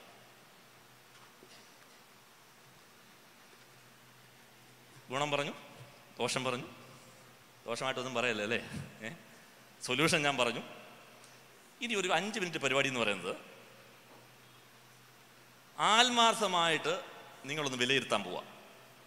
ഞാനൊരു പെട്ടെന്ന് 5 മിനിറ്റ് കൊണ്ട് 10 ചോദ്യം ചോദിക്കും. അതിൻ്റെ ആൻസർ നിങ്ങൾ പേപ്പറിൽ എഴുതുക. അത് ആരെയും കാണിക്കണ്ട, എന്നെ കാണിക്കണ്ട, അടുത്തിരിക്കുന്ന ആളിനെ കാണിക്കണ്ട. നിങ്ങളുടെ ഒരു വിലയിരുത്തലിന് വേണ്ടി 10 ചോദ്യങ്ങൾ ഞാൻ ചോദിക്കാൻ പോവാണ്. ആൻസർ നിങ്ങൾ എഴുതണം. ഓക്കെ? പേപ്പർ എടുത്തല്ലോ? പേപ്പറും പെന്നും എല്ലാവരുടെ കയ്യിലുണ്ടല്ലോ അല്ലേ? ഓക്കെ. ഞാൻ പറഞ്ഞല്ലോ, ആരെയും കാണിക്കാനല്ല, സ്വയം വിലയിരുത്താൻ വേണ്ടിയാണ്. എൻ്റെ ഒന്നാമത്തെ ചോദ്യം, ഉദ്ദേശിച്ച സമയത്തേക്കാൾ കൂടുതൽ ഓൺലൈനിൽ ഇരിക്കാറുണ്ടോ? നിങ്ങൾ ഉദ്ദേശിച്ച സമയത്തിനേക്കാൾ കൂടുതൽ, ആൻസർ ഞാൻ പറയാമേ, നിങ്ങൾ ധൃതി പിടിച്ചെഴുതല്ലേ. ഉദ്ദേശിച്ച സമയത്തേക്കാൾ ഓൺലൈനിൽ നിങ്ങൾ ഇരിക്കാറുണ്ടോ? അതിൻ്റെ ആൻസർ നിങ്ങൾ എഴുതേണ്ടത് 3 ഓപ്ഷനുണ്ട്. അതിൽ നിങ്ങൾ യോജിക്കുന്ന ഓപ്ഷൻ എഴുതുക. ഒന്നാമത്തെ ഓപ്ഷൻ ഒരിക്കലുമില്ല, 2 ചിലപ്പോൾ, 3 മിക്കപ്പോഴും. സത്യസന്ധമായിട്ട് എഴുതണം. ഇതാരെയും കളിപ്പിക്കാനോ ഒന്നുമല്ല, നിങ്ങൾ സ്വയം വിലയിരുത്താനാ. ഒരിക്കലുമില്ല, 2ാമത് ചിലപ്പോൾ, 3ാമത് മിക്കപ്പോഴും. ക്ലിയർ ആണല്ലോ? 2ലേക്ക് പോകുന്നു. വീട്ടുകാരുമായി ഇരിക്കുന്നതിനേക്കാൾ ഇഷ്ടം ഓൺലൈനിൽ സമയം ചെലവഴിക്കാനാണോ? വീട്ടുകാരുമായി ഇരിക്കുന്നതിനേക്കാൾ ഇഷ്ടം ഓൺലൈനിൽ സമയം ചെലവഴിക്കാനാണോ? ഉത്തരം ഒരിക്കലുമല്ല, 2 ചിലപ്പോൾ, അങ്ങനെ തോന്നും, 3 മിക്കപ്പോഴും. അത് തന്നെ ഈ ആൻസർ അല്ല, ഈ 3 എണ്ണമായിരിക്കും കേട്ടോ. ഒരിക്കലുമല്ല, ചിലപ്പോൾ, മിക്കപ്പോഴും. കഴിഞ്ഞല്ലോ? 3. ഉണർന്നാൽ ആദ്യം തന്നെ ഓൺലൈനായി മെസ്സേജുകളും ചാറ്റും പരിശോധിക്കുമോ? കിടക്കുന്ന എഴുന്നേറ്റാ ഉടനെ മൊബൈൽ നോക്കുക, എന്തെങ്കിലും വന്നിട്ടുണ്ടോ? അങ്ങനെ പരിശോധിക്കുമോ? ഒരിക്കലുമില്ല, ചിലപ്പോൾ, മിക്കപ്പോഴും. 4. പ്രധാന കാര്യങ്ങൾ പോലും മറന്നു പോകാറുണ്ടോ? നിങ്ങൾ തീരുമാനിക്കുന്ന പ്രധാന കാര്യങ്ങൾ പോലും മറന്നു പോകാറുണ്ടോ? ഒരിക്കലുമില്ല, ചിലപ്പോൾ, മിക്കപ്പോഴും. 5. ഓൺലൈൻ ഉപയോഗം ജോലിയെയോ പഠനത്തെയോ ബാധിക്കുന്നുണ്ടെന്ന് നിങ്ങൾക്ക് തോന്നിയിട്ടുണ്ടോ? ഓൺലൈൻ ഉപയോഗം നിങ്ങളുടെ ജോലിയോ നിങ്ങളുടെ പഠനത്തെയോ ബാധിക്കുന്നുണ്ടെന്ന് നിങ്ങൾക്ക് തോന്നിയിട്ടുണ്ടോ? ഒരിക്കലുമില്ല, ചിലപ്പോൾ, മിക്കപ്പോഴും. 6. നിങ്ങളുടെ ഓൺലൈൻ ഉപയോഗത്തെക്കുറിച്ച് വീട്ടിലുള്ളവർ ആശങ്കപ്പെടാറുണ്ടോ? നിങ്ങളുടെ ഓൺലൈൻ ഉപയോഗത്തെപ്പറ്റി വീട്ടിലുള്ളവർക്ക് ടെൻഷൻ വരാറുണ്ടോ? ഒരിക്കലുമില്ല, ചിലപ്പോൾ, മിക്കപ്പോഴും. 7. ഓൺലൈനിൽ എന്താണ് ചെയ്യുന്നതെന്ന് ചോദിച്ചാൽ മറുപടി പറയാതെ ഇരിക്കാറുണ്ടോ? നിങ്ങളുടെ വീട്ടിൽ ചോദിക്കുക, എന്താ ചെയ്യുക മോനെ, നീ എന്ത് ചെയ്തുകൊണ്ടിരിക്കുക? ഓൺലൈനിൽ എന്താണ് ചെയ്യുന്നതെന്ന് ചോദിച്ചാൽ കൃത്യമായി മറുപടി പറയാതിരിക്കാറുണ്ടോ? ഒരിക്കലുമില്ല, ചിലപ്പോൾ, മിക്കപ്പോഴും. 8, ഫോണോ കമ്പ്യൂട്ടറോ ഉപയോഗിക്കുന്ന സമയത്ത് തടസ്സമുണ്ടായാൽ ദേഷ്യം വരുമോ? പെട്ടെന്ന് കറണ്ട് പോകുന്നു, അല്ല ചാർജ് തീരുന്നു. ഫോണോ കമ്പ്യൂട്ടറോ ഉപയോഗിക്കുന്ന സമയത്ത് തടസ്സമുണ്ടായാൽ ദേഷ്യം വരാറുണ്ടോ? ഒരിക്കലുമില്ല, ചിലപ്പോൾ, മിക്കപ്പോഴും. 9, ഇന്റർനെറ്റ് ഇല്ലാതെ സന്തോഷത്തോടെ ഇരിക്കാൻ ആകില്ല എന്നാണോ നിങ്ങൾക്ക് തോന്നുന്നത്? കൃത്യമായ ചോദ്യമാണ്. ഇന്റർനെറ്റ് ഇല്ലാതെ സന്തോഷമായി നിങ്ങൾക്ക് ഇരിക്കാൻ പറ്റത്തില്ല, ഇന്റർനെറ്റ് ഇല്ലാതെ എനിക്കൊന്നും ചെയ്യാൻ പറ്റത്തില്ല എന്നാണോ നിങ്ങൾക്ക് തോന്നുന്നത്? ഒരിക്കലുമില്ല, ചിലപ്പോൾ, മിക്കപ്പോഴും. 10ാമത്തെ ചോദ്യം, സോഷ്യൽ മീഡിയ ബ്രേക്ക് എടുക്കാൻ ഞാൻ നേരത്തെ ശ്രമിച്ചു, പക്ഷേ പരാജയപ്പെട്ടു. സോഷ്യൽ മീഡിയ ബ്രേക്ക് എടുക്കാൻ ശ്രമിച്ച് പരാജയപ്പെട്ടിട്ടുണ്ടോ എന്നാണ് എൻ്റെ ചോദ്യം. ഒരിക്കലുമില്ല, ചിലപ്പോൾ, മിക്കപ്പോഴും. എന്തോ? സോഷ്യൽ മീഡിയ ബ്രേക്ക് എടുക്കാൻ ശ്രമിച്ച് പരാജയപ്പെട്ടിട്ടുണ്ടോ? നിങ്ങൾ ആ ശ്രമം നടത്തിയിട്ടുണ്ടോ എന്നറിയാൻ വേണ്ടിയാ. ഓക്കെ, 10 ചോദ്യം കഴിഞ്ഞു. എല്ലാവരും ആൻസർ എഴുതിയല്ലോ? ഓക്കെ, അടുത്ത ചോദ്യം ചോദിക്കുകയല്ല, നിങ്ങൾ എന്നെ ഒന്ന് നോക്കിയാൽ മതി. Okay, ready? ഈ ചോദ്യങ്ങളിൽ ഒന്നിനെങ്കിലും മിക്കപ്പോഴും എന്നാണ് ഉത്തരമെങ്കിൽ, ഏതെങ്കിലും 10 എണ്ണത്തിൽ ഒരെണ്ണത്തിന് മിക്കപ്പോഴും എന്നാണ് ഉത്തരമെങ്കിൽ, നിങ്ങൾ സോഷ്യൽ മീഡിയ നിയന്ത്രിക്കേണ്ട സമയം കഴിഞ്ഞിരിക്കുന്നു. ഒരു സ്വയം നിയന്ത്രണം ഏറ്റെടുക്കേണ്ട സമയം കഴിഞ്ഞിരിക്കുന്നു. എല്ലാവരും അങ്ങോട്ടും ഇങ്ങോട്ടൊക്കെ എന്തൊക്കെയോ സംസാരിക്കുന്നു. എല്ലാവരും അവരവരുടെ വിലയിരുത്തിയാൽ മതി കേട്ടോ, അടുത്തിരിക്കുന്ന ആളുടെ നോക്കണ്ട. നിങ്ങളെ വിലയിരുത്തുക. ഇനി ശ്രദ്ധിച്ചോ, 5ന് മുകളിലാണ് മിക്കപ്പോഴും എന്ന ഉത്തരമെങ്കിൽ, 5ന് മുകളിലാണ് മിക്കപ്പോഴും എന്ന ഉത്തരമെങ്കിൽ, നിങ്ങൾ സോഷ്യൽ മീഡിയ അഡിക്ഷൻ ബാധിച്ചിരിക്കുന്നു. നിങ്ങൾ സ്വയം നിയന്ത്രിച്ച് മോചനം പ്രാപിക്കുക. സ്വയം നിയന്ത്രിക്കാൻ പറ്റുന്നില്ലെങ്കിൽ വിദഗ്ധ സഹായം, കൗൺസിലേഴ്സിനെ കാണുക. ഇത് ഞാനൊരു മുന്നറിയിപ്പായിട്ടാണ് തരുന്നത്, ഒരു ചലഞ്ചായിട്ടാണ് ഞാൻ പറയുന്നത്. വെറും വാക്കുകളല്ല, ശ്രദ്ധയോടെ കേൾക്കണം. ദൈവമക്കളെ, നിങ്ങളെല്ലാം വളരെ ഊർജ്ജസ്വലരായ PYPA പ്രവർത്തകരാണ്. പക്ഷേ ദൗത്യം മറക്കല്ലേ.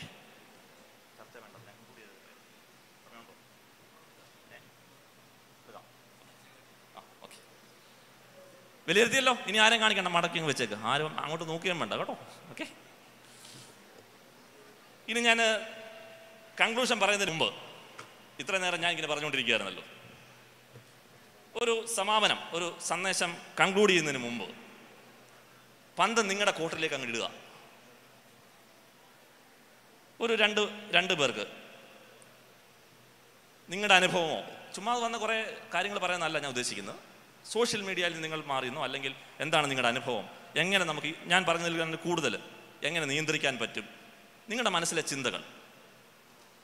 നിങ്ങൾക്ക് ഒത്തിരി കാര്യം പറയാൻ കഴിയും, പക്ഷെ ചുരുങ്ങിയ വാക്കുകളിൽ പെട്ടെന്ന് ആശയങ്ങൾ പറയണം. 2-3 പേർക്ക് ചാൻസ് ഉണ്ട്, ആ സമയം ഞാൻ വിനിയോഗിക്കുന്നു. വേഗം അങ്ങനെയുള്ളവർ ദയവായിട്ട് എഴുതിയിട്ട് എനിക്കൊരു വാക്ക് പറയണം, സോഷ്യൽ മീഡിയയെ പറ്റി ഒരു വാക്ക് പറയണം. എഴുതി തീർക്കാം, പെട്ടെന്ന് എഴുതി, സമയം ഒട്ടുമില്ല. ആയിരക്കണക്കിന് ആളുകൾ ഈ സന്ദേശം കേൾക്കുന്നുണ്ട്. നിങ്ങൾ അവർക്കൊരു സന്ദേശം കൊടുക്കുക.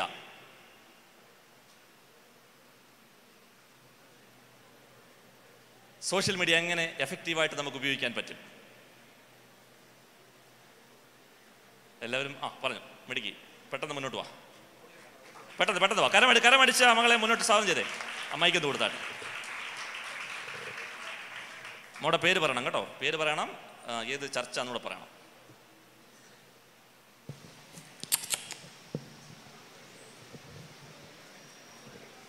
എൻ്റെ പേര് അഞ്ജലി എന്നാണ്. ഞാൻ കൊട്ടാരക്കരയിൽ നിന്നാണ് വരുന്നത്. അപ്പോൾ നമ്മൾ യങ്സ്റ്റേഴ്സിനെ സംബന്ധിച്ചിടത്തോളം ഏറ്റവും കൂടുതൽ നമ്മൾ ഭയങ്കരമായിട്ട് ബുദ്ധിമുട്ട് അനുഭവിക്കുന്നത് സോഷ്യൽ മീഡിയയുടെ ഇൻഫ്ലുവൻസ് ആണ്. അപ്പോൾ അതിനെ നമുക്ക് ഓവർകം ചെയ്യാൻ പൗലോസ് പറയുന്നുണ്ട്, നമ്മൾ ക്രിസ്തുവിൻ്റെ പത്രങ്ങളാകുന്നു. അപ്പോൾ നമുക്ക് മീഡിയാസിലൂടെ ഏറ്റവും നന്നായിട്ട് ചെയ്യാൻ പറ്റുന്നതെന്ന് പറഞ്ഞാൽ നല്ലൊരു പ്ലാറ്റ്ഫോമാണത്. അപ്പോൾ കർത്താവിനെ പറ്റിയിട്ടുള്ള കാര്യങ്ങൾ നമുക്കതിലൂടെ ഷെയർ ചെയ്യാൻ പറ്റും. ഇപ്പോൾ ഫോർ എക്സാമ്പിൾ നമുക്ക് വേർഡ്സ്, ഡെയിലി വേർഡ്സ് വേണമെങ്കിൽ നമുക്ക് ഈ മീഡിയാസിലൂടെ മറ്റുള്ളവരുടെ മുമ്പിൽ എത്തിക്കാം. ആദ്യം അതിനുള്ള പ്രതികരണങ്ങൾ ഒരു പക്ഷേ മോശമായിട്ടായിരിക്കാം, ചിലർ ആദ്യം അക്സെപ്റ്റ് ചെയ്യത്തില്ല. ബട്ട് പിന്നീട് ആദ്യം ഭയങ്കര ബുദ്ധിമുട്ടായിരിക്കാം. ബട്ട് പിന്നീട് കുറച്ച് കഴിയുമ്പോഴത്തേക്ക് അവർ തന്നെ നമ്മളോട് ഡൗട്ട്സ് ചോദിക്കും. എന്തുകൊണ്ടാണ് നിങ്ങൾ ഈ ഒരു വേർഡ്സിൻ്റെ മീനിങ് എന്താണ്? എൻ്റെ ഒരു എക്സ്പീരിയൻസ് വെച്ച് പറയുകയാണ്, ഞാൻ ആദ്യം വേർഡ്സ് ഇടുന്ന സമയത്ത് ആരും അധികം റെസ്പോണ്ട് ചെയ്യത്തില്ലായിരുന്നു. ബട്ട് ഇപ്പോൾ ചില വേർഡ്സ് ഇടുമ്പോഴത്തേക്ക് അവർ ചോദിക്കും ഇതെന്താണ് ഇതിൻ്റെ മീനിങ് എന്ന് ചോദിക്കുന്നുണ്ട്. അപ്പോൾ നമുക്ക് ഏറ്റവും നന്നായിട്ട് തന്നെ നമ്മൾ ശ്രമിക്കേണ്ട ഒരു കാര്യം എന്ന് പറഞ്ഞു കഴിഞ്ഞാൽ നമ്മൾ നോക്കുന്ന ഒരു വലിയ സമൂഹം നമ്മുടെ ചുറ്റുപാടുമുണ്ട്. അപ്പോൾ അവരുടെ മുമ്പിൽ നമ്മൾ ഏറ്റവും കൂടുതൽ നമുക്ക് ലഭിക്കുന്ന എല്ലാ അവസരങ്ങളും ക്രിസ്തുവിനെ പ്രസൻറ്റ് ചെയ്യാനായിട്ട് വിനിയോഗിക്കുകയാണ് വേണ്ടത്. ഇപ്പോൾ മീഡിയാസിലൂടെ നമുക്ക് നല്ല മെസ്സേജസ് വേണമെങ്കിൽ നിങ്ങൾക്ക് പ്രസംഗിക്കാൻ കഴിയുന്ന ഒരു വ്യക്തിയാണെങ്കിൽ അത് ചെയ്യാം, സ്കിറ്റുകൾ ചെയ്യാൻ പറ്റുമെങ്കിൽ അത് ചെയ്യാം. അപ്പോൾ ഏറ്റവും കൂടുതൽ നന്നായിട്ട് ഒരു പ്രസംഗത്തിലൂടെ ചെയ്യുന്നതിനെക്കാട്ടിലും ഉപരിയായിട്ട് നമുക്ക് ഉള്ള ചാലഞ്ചുകൾ കർത്താവിന് വേണ്ടി വിനിയോഗിക്കുവാൻ കഴിയും. അപ്പോൾ അതുകൊണ്ട് തന്നെ നമുക്ക് പ്രാഗൽഭ്യത്തോടെ പറയാൻ പറ്റും, ഞാൻ എൻ്റെ മീഡിയാസ് അല്ലെങ്കിൽ ഞാൻ എൻ്റെ സോഷ്യൽ മീഡിയാസിലൂടെ കർത്താവിന് വേണ്ടി പ്രയോജനപ്പെടുന്ന കാര്യങ്ങളാണ് ചെയ്യുന്നത്. ഇവിടെ അതിനുള്ള പ്രതിഫലം പക്ഷേ കുറവായിരിക്കാം. ബട്ട് സ്വർഗത്തിൽ എത്തുമ്പോൾ കർത്താവ് നമുക്ക് വലിയൊരു പ്രതിഫലം നൽകും. വളരെ അർത്ഥവത്തായ വാക്കുകൾ കൃത്യമായ മകൾ പറഞ്ഞു എങ്ങനെ സോഷ്യൽ മീഡിയ ഉപയോഗിക്കാൻ പറ്റും. Very good, God bless you മോൾ. ഇനി ആർക്കെങ്കിലും നിങ്ങളുടെ സന്ദർഭമാണ്, വളരെ വേഗം. ബോയ്സ്, വളരെ ഊർജ്ജസ്വലരായ PYPA ചുറുചുറുക്കുള്ള ചെറുപ്പക്കാരാ, പെട്ടെന്ന് നമുക്ക് സമയമില്ല.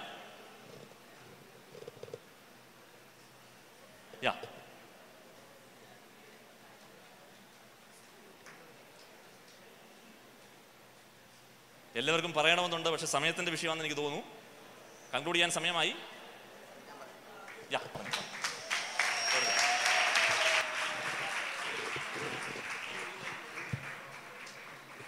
ഇനി ആർക്കെങ്കിലും പറയണമെന്നുണ്ടെങ്കിൽ ദയവായി മുൻനിരയിൽ വന്ന് നിൽക്കുക, വളരെ വേഗം. Praise Lord. അങ്കിൾ ഇന്ന് പല കാര്യങ്ങളും ഇവിടെ ചോദിച്ചു. അതിൽ ഏറ്റവും വലിയൊരു ചോദ്യം ചോദിച്ചതെന്ന് വെച്ച് കഴിഞ്ഞാൽ നിങ്ങൾക്ക് ഇത് മാറ്റി നിർത്താൻ പറ്റുമോ എന്നുള്ളതായിരുന്നു. ഞാൻ എൻ്റെ ഈ ഒരു 7th സ്റ്റാൻഡേർഡിലാണ് തോന്നുന്നു ഞാൻ എൻ്റെ ഫേസ്ബുക്ക് അക്കൗണ്ട് ഐ തിങ്ക് അതെ, ഞാൻ സ്റ്റാർട്ട് ചെയ്യുന്നതിൻ്റെ 7th സ്റ്റാൻഡേർഡിലാണ്. ഭയങ്കര യൂസ് ചെയ്തു, അതിൻ്റെ ഒരു ഇതൊക്കെ ആസ്വദിച്ച് കഴിഞ്ഞപ്പം ഞാനതങ്ങ് മടുത്തു ഒരു രീതിയിൽ. ഞാനപ്പോൾ അങ്ങനെ അതങ്ങ് മാറ്റി നിർത്തി. പിന്നെ അതുപോലെ പല വാട്സപ്പ് ആയിക്കോട്ടെ, ഹൈക്ക് ആയിക്കോട്ടെ, അങ്ങനെ പല ഇതിലും ഞാൻ യൂസ് ചെയ്തിട്ടുണ്ട്. ഒക്കെ ഞാൻ യൂസ് ചെയ്തു. നിങ്ങൾ ഓർക്കുക, ഞാൻ എൻ്റെ 3rd സ്റ്റാൻഡേർഡിലാണ് ഞാൻ ഫോൺ യൂസ് ചെയ്യാൻ സ്റ്റാർട്ട് ചെയ്യുന്നത്. എൻ്റെ പിതാവ് വന്ന് എന്നോട് പറഞ്ഞു, മോനെ നീ ഇപ്പോഴേ നീ ഇത് യൂസ് ചെയ്യുകയാണെങ്കിൽ, ഞാൻ വീട്ടിലൊരു ഒറ്റപുത്രനാണ്, അതുകൊണ്ട് ഞാൻ ചോദിച്ചു കഴിഞ്ഞ് കഴിഞ്ഞാൽ ഏതെങ്കിലും രീതിയിൽ ഞാൻ അത് നടത്തിയെടുക്കും. എൻ്റെ വാശിക്കൊക്കെ അതിൻ്റേതായ ഒരു രീതിയിൽ അത് നടത്തിയെടുക്കാൻ പറ്റും. അതുകൊണ്ട് എനിക്ക് ആ സമയത്ത് വാങ്ങിച്ചു തന്നപ്പോൾ എൻ്റെ പിതാവ് എന്നോട് പറഞ്ഞു, മോനെ ഇത് നീ ഒരു സമയത്ത് മടുക്കും. ശരിയാണ്, എനിക്കത് പിന്നീട് മനസ്സിലായി. ഞാൻ ഒരു സമയത്ത് ഇത് മടുക്കാൻ തുടങ്ങി. കുറേ ഫോൺ കോളുകൾ അധികമായി വരുമ്പോൾ എനിക്കത് അറ്റൻഡ് ചെയ്യുവാൻ ബുദ്ധിമുട്ടായിട്ട് വരാൻ തുടങ്ങി. മെസ്സേജ് അധികമായി വരുമ്പോൾ എനിക്കത് ബുദ്ധിമുട്ടായിട്ട് വരുവാൻ തുടങ്ങി. അങ്ങനെ ഞാൻ ഈ ഇടയ്ക്ക് ഒരു 2-3 വർഷം അല്ലെങ്കിൽ ഒരു 4 വർഷത്തിൻ്റെ ഗ്യാപ്പിനിടയ്ക്ക് ഞാൻ ഫോൺ മാറ്റി വെക്കാൻ പറ്റുമോ എന്ന് നോക്കി. ഞാൻ ഫോൺ മാറ്റി വെച്ചപ്പോഴാണ് അതിരസകരമായ ഒരു കാര്യം. പലർക്കും സംശയം, സ്റ്റീവ് ഇവൻ എവിടെ പോയേക്കുക, ഇവൻ ഈ ഫോണൊക്കെ മാറ്റി വെച്ചിട്ട് ഇവൻ വേറെ എന്നാ പരിപാടിയാ, എന്നതാ ഇവൻ ചെയ്യുന്നേ എന്നുള്ള ചോദ്യം. വീണ്ടും ഞാൻ പെട്ടില്ലേ, ഞാൻ ഫോൺ യൂസ് ചെയ്തേ പറ്റുള്ളൂ എന്ന അവസ്ഥയിലായി. ഞാൻ 1 മാസം ഫോൺ മാറ്റി വെക്കാൻ ശ്രമിച്ചപ്പോൾ വീട്ടിലായി ആകപ്പാടെ വിഷമം. കാരണം ഞാൻ ഇടയ്ക്ക് പറഞ്ഞൊരു പോയിൻ്റാണ്, എൻ്റെ വീട്ടിൽ ഞാനൊരു ഒറ്റപുത്രനാണ്. ഞാൻ ഇടയ്ക്ക് ഇരിച്ചിരി നേരം ഫോണൊന്ന് മാറ്റി വെക്കുകയോ എടുക്കാതിരിക്കുകയോ ചെയ്താൽ എൻ്റെ പിതാവ് എന്നെ ഒരു ദിവസം കുറഞ്ഞതൊരു 15 വട്ടമെങ്കിലും വിളിക്കും, അന്വേഷിക്കും എവിടെയാണെന്ന്. ഞാൻ എവിടെ പോയാലും വിഷയമില്ല, എനിക്ക് എവിടെ വേണമെങ്കിലും പോകാം, എനിക്ക് സ്വാതന്ത്ര്യമുണ്ട്. എനിക്കൊരു 5ാം ക്ലാസ് മുതൽ എനിക്ക് എവിടെ വേണമെങ്കിലും പോകാനുള്ള സ്വാതന്ത്ര്യമുണ്ട്. പക്ഷേ ഒരു കുഴപ്പമേ ഉള്ളൂ, വിളിച്ചാൽ ഫോൺ എടുക്കണം, ഇല്ലെങ്കിൽ ഇല്ലാത്ത വിഷയങ്ങളുണ്ടാകും, ലോകം മൊത്തം വിളിക്കണം. പക്ഷേ ഞാൻ പിന്നീട് എൻ്റെ ജീവിതത്തിൽ നിന്ന് ഞാൻ മനസ്സിലാക്കിയ ഒരു കാര്യമെന്ന് വെച്ച് കഴിഞ്ഞാൽ, വർഷങ്ങൾക്ക് മുമ്പ് ഇങ്ങനൊരു കമ്മ്യൂണിക്കേഷൻ ഇല്ലാത്ത സമയത്ത് പലരും പലതും സാധിച്ചെടുത്തിട്ടുണ്ട്. കാരണം ഇപ്പോൾ പറഞ്ഞ ഈ മാസ് കമ്മ്യൂണിക്കേഷൻ ഇല്ലാത്തത് മൂലം അവർക്ക് സ്വയസിദ്ധമായി തീരുമാനങ്ങൾ എടുക്കുവാൻ അവർക്ക് തന്നെ ഒരു ഇതുണ്ടായിരുന്നു. പക്ഷേ നിങ്ങൾ ഇന്ന് ചിന്തിച്ച് നോക്കുക, ഇന്ന് നിങ്ങളുടെ ഈ ഫോൺ ഇരിക്കുന്നത് മൂലം നിങ്ങൾ ഈ ഫോൺ എടുത്ത് ഒന്നിൽ ആരോടെങ്കിലും ഒരു അഭിപ്രായം ചോദിക്കുമോ, ഈവൻ നിങ്ങളുടെ മനസ്സിൽ വരുന്ന ഒരു നല്ല ചിന്തയാണെങ്കിൽ പോലും അത് നിങ്ങൾ മറ്റുള്ളവരോട് അഭിപ്രായം ചോദിക്കുവാൻ വേണ്ടി ഒരു ചെറിയൊരു ഗ്യാപ്പ് എടുക്കാറുണ്ട്. ഇനി നിങ്ങളുടെ ജീവിതത്തിൽ അത് നല്ലതാണെന്ന് തോന്നിയെന്നിരിക്കട്ടെ, പക്ഷേ മറ്റൊരാളുടെ ഒരു അനുഭവത്തിൽ അത് ചിലപ്പോൾ നെഗറ്റീവ് ഇമ്പാക്റ്റ് ഉണ്ടാക്കുന്ന ഒരു രീതിയിലുള്ള കാര്യമായിരിക്കും. അദ്ദേഹം ചിലപ്പോൾ നിങ്ങളെ ഡീഗ്രേഡ് ചെയ്യുകയും ചെയ്യും. അപ്പോൾ സോഷ്യൽ മീഡിയയിൽ എനിക്കൊരു ഉണ്ടായ ഒരു കാര്യമാണ് ഞാൻ നിങ്ങളോട് പറഞ്ഞ് ഇത്രയും നേരം വന്നത്. അപ്പോൾ ഇത് മാറ്റി നിർത്താൻ പറ്റുമോ എന്ന് ചോദിച്ചു കഴിഞ്ഞാൽ അങ്കിൾ ചോദിച്ചു. തീർച്ചയായിട്ടും പറ്റും. എനിക്ക് ഉറപ്പായിട്ടും മനസ്സിലായ കാര്യമാണ്. തീർച്ചയായിട്ടും പറ്റും. അത് ഈ സോഷ്യൽ മീഡിയയെക്കാണ് എൻജോയ് ചെയ്യാൻ പറ്റുന്ന നല്ല കാര്യങ്ങൾ അധികം പുറത്തുണ്ട്. അത് നിങ്ങൾ മനസ്സിലാക്കുക, റെക്കഗ്നൈസ് ചെയ്യുക. ദൈവം നിങ്ങളെ എല്ലാവരെയും അനുഗ്രഹിക്കട്ടെ. ആമേൻ. പ്രിയമകന്റെ സന്ദേശം പറഞ്ഞു കഴിഞ്ഞു. ഇനി ആർക്കെങ്കിലും മകൾ മുന്നോട്ട് പെട്ടെന്ന് വാ. നിങ്ങളുടെ പേരും നിങ്ങളുടെ ചർച്ചും ഏത് സ്ഥലത്താണെന്ന് പറഞ്ഞിരിക്കണം. ദൈവത്തിന് നാം വാഴ്ത്തപ്പെടുമാറാകട്ടെ. എൻ്റെ പേര് ഹെപ്സിബ എന്നാണ്. I am from Palakkad north centre, Palakkad സോണിൻ്റെ അണ്ടറിൽ പാലക്കാട് നോർത്ത് സെൻറ്ററിൽ നിന്നാണ്. ഞാൻ ഒരു ദേവദാസൻ്റെ മകളാണ്. അതുകൊണ്ട് തന്നെ ചെറിയ വയസ്സ് മുതലേ ഈ രാവിലെ മറ്റേ പാട്ട് പഠിപ്പിച്ച് ഞങ്ങൾ പറഞ്ഞ പോലെ റെസ്ട്രിക്ഷൻസും കൂടെയൊക്കെ തന്നെയാണ് വളർന്നത്. ഞാൻ പേഴ്സണലായിട്ട് ഫോൺ യൂസ് ചെയ്യുന്നത് ഇപ്പോൾ ഞാൻ ഡിഗ്രി സെക്കൻഡ് ഇയർ ചെയ്യുന്നു. ഡിഗ്രി ഫസ്റ്റ് ഇയർ പഠിക്കുമ്പോഴായിരുന്നു പേഴ്സണലായിട്ട് ഒരു വാട്സാപ്പ് അക്കൗണ്ട് ഓപ്പൺ ചെയ്യുന്നത്. Until then I was not having any Facebook, Twitter, Instagram, WhatsApp ഏതും ഇല്ലായിരുന്നു. എൻ്റെ മമ്മിയുടെയും പപ്പയുടെയും വാട്സാപ്പ് അക്കൗണ്ടിൽ കൂടെ തന്നെയായിരുന്നു. പക്ഷേ ഞാൻ എൻ്റെ ഫ്രണ്ട്സിനോടൊക്കെ ചാറ്റ് ചെയ്യുമായിരുന്നു, സംസാരിക്കുമായിരുന്നു, എടുക്കുമായിരുന്നു, എല്ലാം ചെയ്യായിരുന്നു. ആൻഡ് കോളേജ് ഫസ്റ്റ് ഇയറിൽ ചെന്നപ്പം എനിക്ക് വാട്സാപ്പ് ഇല്ല, ഫേസ്ബുക്ക് ഇല്ല എന്ന് പറഞ്ഞപ്പം ഫ്രണ്ട്സ് എല്ലാവരും ഭയങ്കര കമ്പൽഷനായിരുന്നു. You should start WhatsApp group, വേണം, അത് വേണം, ഇത് വേണം, റെപ്രസെൻറ്റേറ്റീവ് ഒക്കെ ആകുമ്പം അതിൽ കൂടെ ഷെയർ ചെയ്യണം, അങ്ങനെ ഒത്തിരി കമ്പൽഷൻ. അങ്ങനെ കോളേജിൻ്റെ ഫസ്റ്റ് സെമസ്റ്റർ കഴിഞ്ഞപ്പോഴാണ് ഞാൻ വാട്സാപ്പ് അക്കൗണ്ട് ഓപ്പൺ ചെയ്യുന്നത്. പക്ഷേ അത് കഴിഞ്ഞപ്പം ഓബ്വിയസ്ലി ഞാനും ഇച്ചിരി കൂടുതൽ ഉപയോഗിക്കാൻ തുടങ്ങി. കോളേജിൻ്റെ കാര്യമാണെന്ന് പറഞ്ഞാലും കൂടുതൽ ഉപയോഗിച്ചു. പിന്നെ ഒത്തിരി ഇൻഫർമേഷൻസ് പാസ് ചെയ്യും, ഫോർവേഡ് മെസ്സേജസ് ഒക്കെ ഞാൻ നോക്കും. അങ്ങനെ ഒരു പർട്ടിക്കുലർ ടൈം ആയപ്പം my parents found that I was using phone. അത്ര ഇല്ലെങ്കിലും എന്നെ ഫോൺ ഒത്തിരി ഉപയോഗിക്കുന്നു എന്ന് പറഞ്ഞ് റെസ്ട്രിക്റ്റ് ചെയ്തു. അങ്ങനെ ഒരു സർട്ടൻ പീരീഡിലേക്ക് പപ്പയും മമ്മിയും പറഞ്ഞു, നിൻ്റെ വാട്സപ്പ് അൺഇൻസ്റ്റാൾ ചെയ്യണം, ഇപ്പം വാട്സാപ്പിൻ്റെ യൂസ് ഇല്ല എന്ന് ഞങ്ങൾ മനസ്സിലാക്കുന്നു എന്ന് പറഞ്ഞു. അങ്ങനെ ഞാൻ വാട്സാപ്പ് അൺഇൻസ്റ്റാൾ ചെയ്ത് ഒരു 3 months I was not using WhatsApp. But അതിൻ്റെ ഡിഫറൻസ് ഞാൻ മനസ്സിലാക്കി എൻ്റെ മറ്റ് ആക്ടിവിറ്റീസിലൂടെ. പിന്നെ ഞാൻ എക്സാമിനേഷൻ്റെ സമയത്ത് വാട്സാപ്പ് ഉപയോഗിക്കാൻ, ഈവൻ എൻ്റെ ഫോൺ എൻ്റെ കയ്യിലുണ്ടെങ്കിലും നെറ്റ് ഞാൻ ഓൺ ചെയ്യാറില്ല, വാട്സാപ്പ് ഞാൻ ഓപ്പൺ ചെയ്യാറില്ല. അങ്ങനെ ഐ ഫീൽ ഇറ്റ് അതിൻ്റെ ഒരു റിസൾട്ട് ബിയോണ്ട് പറയുന്നതിനേക്കാളും അധികമാണ്. സോ അങ്കിൾ പറഞ്ഞതുപോലെ I M A perfect example that നമുക്ക് യൂസ് ചെയ്യേണ്ട എന്ന് നമ്മൾ വിചാരിച്ചാൽ I am sure and I give you guarantee that use ചെയ്യാതിരിക്കാൻ പറ്റും. You can try it. This is my experience. Thank you ഹെപ്സിബ. വളരെ കൃത്യമായി ഹെപ്സിബ പറഞ്ഞു. സോഷ്യൽ മീഡിയ തെറ്റല്ല, അത് വേണം. പക്ഷെ നിങ്ങൾക്ക് സോഷ്യൽ മീഡിയ ശരിയായി വിനിയോഗിക്കാൻ പറ്റുന്നില്ലെങ്കിൽ വേണ്ടെന്ന് വെച്ച് ഒരു കുഴപ്പമില്ല. സോഷ്യൽ മീഡിയ നല്ലത് തന്നെയാണ്. യോജിക്കാൻ പറ്റുന്നുണ്ടോ? ഓക്കെ. ഇനി എല്ലാവർക്കും പറയാൻ സമയമില്ലാത്തതുകൊണ്ട് ഞാനിത് കൺക്ലൂഡ് ചെയ്യുകയാണ്. സോഷ്യൽ മീഡിയ ഒരിക്കലും തെറ്റല്ല. എന്നാൽ അത് ഉപയോഗിക്കുന്നവരുടെ ഹൃദയത്തിൽ തെറ്റുണ്ടെങ്കിൽ അത് സോഷ്യൽ മീഡിയയിലൂടെ പുറത്തു വരും. തീ നമുക്ക് ആവശ്യമാണ്, എന്നാൽ സൂക്ഷിച്ചുപയോഗിച്ചില്ലെങ്കിൽ വിവരം അറിയും. ഫേസ്ബുക്ക്, വാട്സപ്പ് ഇവയൊന്നും നമ്മെ കീഴടക്കരുത്. നാം അതിനെ കീഴടക്കണം. എബ്രായർ 4:13 അവനും അറിഞ്ഞിരിക്കുന്ന ഒരു സൃഷ്ടിയുമില്ല, സകലവും അവൻ്റെ കണ്ണിന് നഗ്നവും മലർന്നതുമായി കിടക്കുന്നു. ഏറ്റവും പ്രധാനം നാം ആരാണെന്ന് തിരിച്ചറിയണം. എന്താണ് നമ്മുടെ ഐഡന്റിറ്റി? 3 ചോദ്യങ്ങൾ ഞാൻ നിങ്ങളോട് ചോദിക്കുക. നിങ്ങൾ സ്വയം ആൻസർ ചെയ്യേ. ഞാൻ ആരാണ്? എന്താണ് എൻ്റെ പ്രത്യേകത?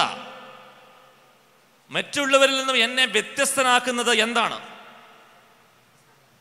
ശ്രദ്ധിച്ച് കേൾക്ക്.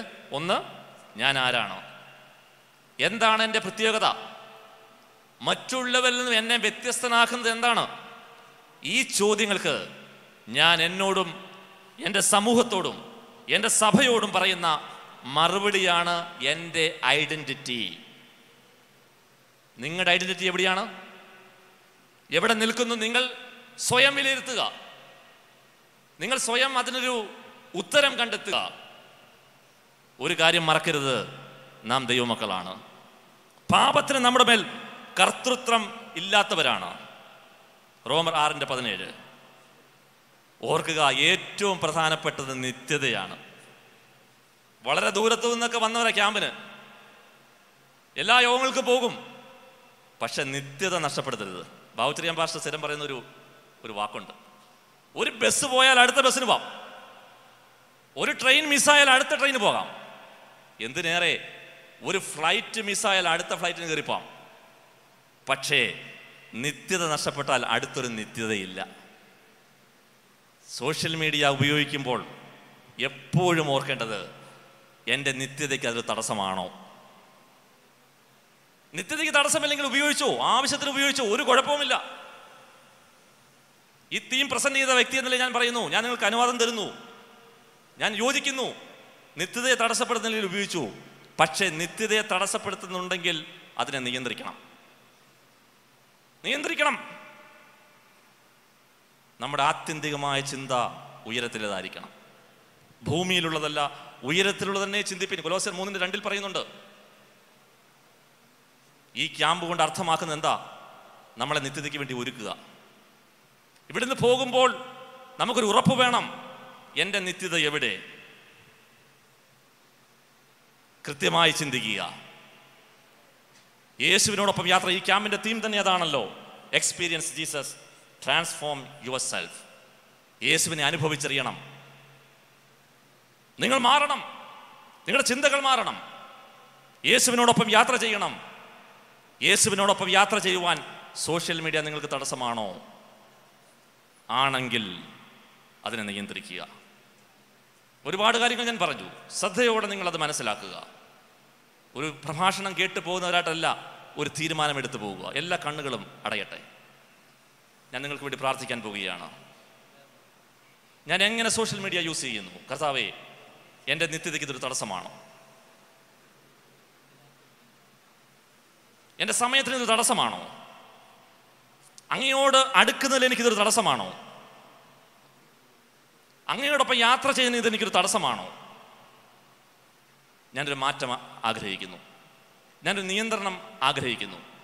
മനസ്സിൻ്റെ അടിത്തട്ടിൽ നിന്ന് നിങ്ങൾക്ക് പ്രാർത്ഥിക്കാൻ പറ്റുമോ? യേശുപ്പച്ച, ഞാനൊരു നിയന്ത്രണം ആഗ്രഹിക്കുന്നു. അങ്ങനെ യഥാർത്ഥമായി തീരുമാനിച്ചവർ മാത്രം കരങ്ങൾ ഉയർത്തുക. നിങ്ങൾ മുന്നോട്ടൊന്നും വരണ്ട, നിങ്ങളുടെ കരങ്ങൾ ഉയർത്തിയാൽ മാത്രം മതി. ഞാൻ നിങ്ങൾക്ക് പ്രാർത്ഥിക്കാൻ പോവുകയാണ്. കരങ്ങൾ ഉയർത്തുക. പലരും ധാരാളം പ്രിയപ്പെട്ട കരങ്ങൾ ഉയർത്തുന്നു. ദൈവം നിങ്ങളെ അനുഗ്രഹിക്കട്ടെ. ദൈവം നിങ്ങളെ അനുഗ്രഹിക്കട്ടെ. ദൈവം നിങ്ങളെ അനുഗ്രഹിക്കട്ടെ. ഞാനൊരു നിയന്ത്രണം ആഗ്രഹിക്കുന്നു. എനിക്ക് ഒരേ ഒരു ലക്ഷ്യം മാത്രം, എൻ്റെ യേശു അപ്പച്ചനോടൊപ്പം യാത്ര ചെയ്യണം. യേശു അപ്പച്ചൻ്റെ കരം പിടിച്ച് നടക്കണം. എനിക്കൊരു തടസ്സം, അതിന് തടസ്സം സൃഷ്ടിക്കുന്ന എന്താണെങ്കിലും എനിക്കൊരു നിയന്ത്രണം വേണം. ഞാൻ അതിനുവേണ്ടി എന്നെ സമർപ്പിക്കുന്നു. ഞാൻ എന്നെ പൂർണ്ണമായിട്ട് സമർപ്പിക്കുന്നു. ഒരു തീരുമാനത്തോടെ പോവുക. കരങ്ങൾ ഉയർത്തിയതെല്ലാം ദൈവം അനുഗ്രഹിക്കട്ടെ. നിങ്ങൾക്ക് വേണ്ടി പ്രാർത്ഥിക്കാൻ പോവുകയാണ്. ഹല്ലേലൂയ. സ്തോത്രം, സ്തോത്രം, സ്തോത്രം. കരുണയുള്ള പിതാവേ, അങ്ങയുടെ സന്നിധാനത്തിലേക്ക് ഞങ്ങൾ അടുത്തു വരുന്നു. വിശേഷാൽ ഈ തീരുമാനമെടുത്ത പ്രിയ കുഞ്ഞുങ്ങളെ തിരുസന്നിധിയിലേക്ക് ഫലമേൽപ്പിക്കുന്നു. അവരുടെ ജീവിതയാത്രയിൽ യേശുവിനോടൊപ്പം യാത്ര ചെയ്യാൻ അവരെ ഒരുക്കണമേ. നിത്യതയെ തടസ്സപ്പെടുത്തുന്ന എല്ലാ ചിന്തകളും പ്രവൃത്തികളും അവരിൽ നിന്ന് മാറ്റണമേ. അങ്ങയുടെ ഇഷ്ടം ചെയ്ത് ജീവിക്കുവാൻ അവരെ ഒരുക്കണമേ. അവരിന്നെടുത്ത തീരുമാനത്തെ അവിടെ നിന്ന് മാനിക്കണമേ. ഈ ക്യാമ്പസ് വിട്ടുപോകുമ്പോൾ അവരെടുത്ത തീരുമാനം ദൃഢമായി ഉറച്ചു നിന്ന് തുടർന്നുള്ള അവരുടെ ജീവിതയാത്രയിൽ അവരെ കരം പിടിച്ച് നടത്തണമേ. യേശുവിൻ്റെ നാമത്തിൽ തന്നെ ഇങ്ങനെയൊരു അവസരമൊരുക്കിയ സംസ്ഥാന PYPA ഭാരവാഹികൾക്ക് ഹൃദയത്തിൻ്റെ ഭാഷയിൽ നന്ദി പറഞ്ഞുകൊണ്ട്, എന്നെ ശ്രവിച്ച, എന്നെ സഹിച്ച നിങ്ങൾക്കെല്ലാവർക്കും ആത്മാർത്ഥമായ നന്ദി പ്രകാശിപ്പിച്ചുകൊണ്ട് വാക്കുകൾ വിരമിക്കുന്നു. Thank you.